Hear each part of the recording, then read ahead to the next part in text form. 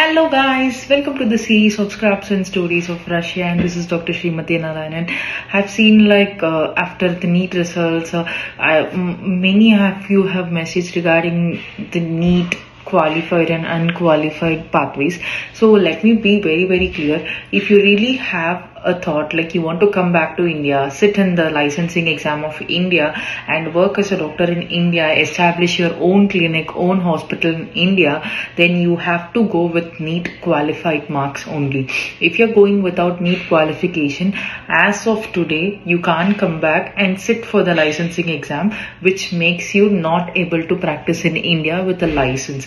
Without license, if you ask me if doctors are practicing or not, yeah, few hospitals accept without licensed doctors, but you can't establish yourself by your own or do anything that is not legal.